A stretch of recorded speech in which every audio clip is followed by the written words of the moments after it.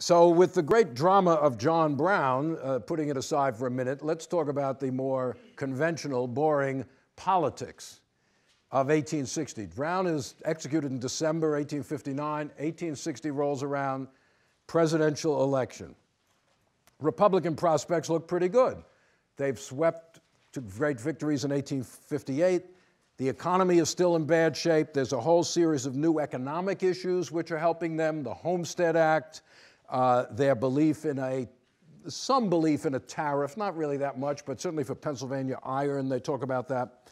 But they still need to get themselves organized to carry the so-called doubtful, the lower North states. One Republican politician says, "I am for the man who will carry Pennsylvania, New Jersey, and Indiana.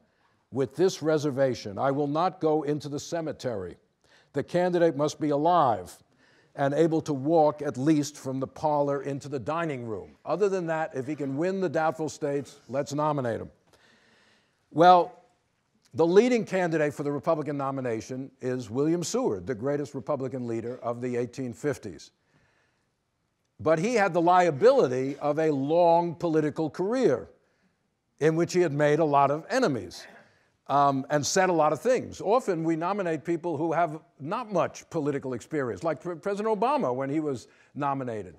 And it's sort of like they go to an extreme like this with Supreme Court justices now. They're not supposed to say anything about anything in order to get themselves nominated. So the less you've said, the better in some way. But anyway, Seward had a long career. He was known universally as the leading Republican. He was the presumptive nominee.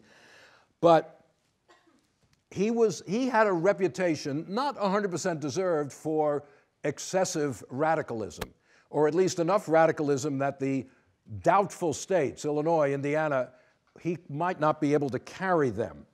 The know-nothing element in the Republican Party strongly disliked Seward because, as I've mentioned, 20 years before as governor, he had tried to work with Archbishop Hughes of New York City in order to get support for Catholic schools and trying to bring Catholics into the Whig Party. The Know-Nothings didn't like that very much. And many former Democrats in the Republican Party didn't like Seward because they'd had long battles with him. So Seward has great strength and great liabilities. There are other candidates, but all of them have problems. Salmon P. Chase, the governor of Ohio, is equally radical, more radical really than Seward, and also thought to be rather, how shall I put it, vain, excessive vanity. They said of him that he was very religious, but he had a faulty theology. He thought there were 4 persons in the Trinity. On the other end was Bates, Edward Bates of Missouri, who was a candidate of conservative Republicans, but he wasn't even a Republican. He had voted for the Know-Nothings in 1856. He was anti the expansion of slavery, but the German element, which is significant in the Northwest, would certainly not would not like Bates. Lincoln was not the first choice of almost anybody except Illinois, but Lincoln had this wonderful strategic location. He was not offensive to anybody. He was acceptable to all. He was like the second choice of all these different candidates, supporters. He'd been out of office, so he hadn't built up a giant career that people could pick on. He was acceptable to the Know-Nothings, but also to the German voters. He was not a Know-Nothing, but he didn't have a long history of fighting them like Seward did. So he had, as I say, he was like the second choice of a lot of people. And the convention met in Chicago. Now, the reason it met in Chicago was when they had decided in 1859 where the Republican convention should meet, they decided to pick a neutral spot. No one thought Lincoln was a candidate. Couldn't do New York because that would help Seward. Couldn't do Ohio because that would help Chase. Put it in Chicago. Suddenly, a favorite son is there, Lincoln as a candidate, and this is the first convention in which the sort of public, the spectators at the convention actually influenced the result. Lincoln's guys packed the convention hall, the so-called wigwam, a great auditorium built for this.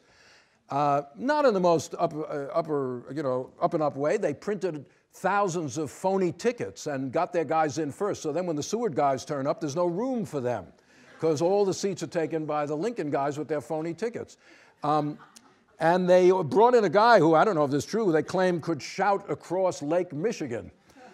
So when Lincoln was put into nomination, the voice of the people was heard to tremendous uproar there. But anyway, despite the great drama which the writers about Lincoln imbued this with, it actually was all very simple. The night before the convention met, the so-called doubtful states, Pennsylvania, Indiana, et cetera, they met and they decided, we can't have Seward, Lincoln is the guy. And with them rallying behind Lincoln, Seward could not get the nomination. And very quickly, on the third ballot, Lincoln was nominated. Seward's strength was confined to what we call the upper north, New England, New York State, of course, Michigan, et cetera. Seward was ahead, but he could never get a majority because there were enough Republicans who just thought he couldn't win their states. The Republican platform differed from that of 1856 because it introduced some of these economic issues. It talked about the need for a homestead, free land in the West. It talked about building a Pacific Railroad. It talked in very vague terms about a tariff, basically to appeal to Pennsylvania, as I said, the iron industry. But it wasn't a high tariff issue at all, a platform at all. But the core of the Republican platform was what we call Plank 8, which didn't just say we're against the spread of slavery. It said the normal condition of the territories is freedom. The opposite of the Dred Scott decision. Dred Scott decision has said the normal condition of any place under federal jurisdiction is slavery. They say no, it's not just keeping slavery out. Slavery is not constitutionally allowed into the territories. Only states can establish slavery, not any territory. So it's more than just keeping slavery out. Any place under federal jurisdiction cannot have slavery. And there is a strong plank against nativism, that they welcome the support of our quote-unquote adopted citizens, immigrants. They do not want to be associated with the know-nothings. So Lincoln is the perfect candidate. He's midway between the radicals and the conservatives. He's moderate, but he's acceptable to both of them. He's forthright on slavery, but he can appeal to the doubtful states. Or to put it another way, he's conservative enough to win the election and radical enough to set off the secession crisis by winning the election.